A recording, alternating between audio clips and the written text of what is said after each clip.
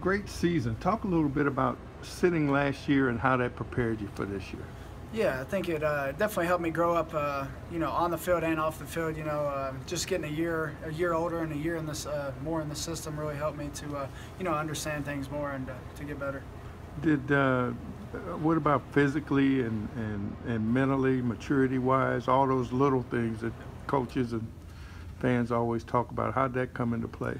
Yeah, I think you go from being 20 to 21. I really think that's a big jump in college, and just maturing, not doing little things off the field, just trying to be in the Larimer more, and on the field, just trying to get better each day in practice, and definitely not taking a day for granted. I think I've done that for the most part.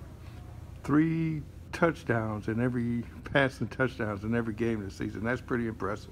Yeah, I mean, you don't even really think about it. You just try to light the scoreboard up any way you can, and luckily we've had a good offensive line and a bunch of receivers that have made a lot of plays for us. Nice little swing pass to Kareem. Yeah, that was awesome to get him down the sideline. I haven't seen him run that fast in a while. I told him that reminded me of the GoDaddy Bowl a couple years ago when he was running all over Arkansas State, so that was good. Good.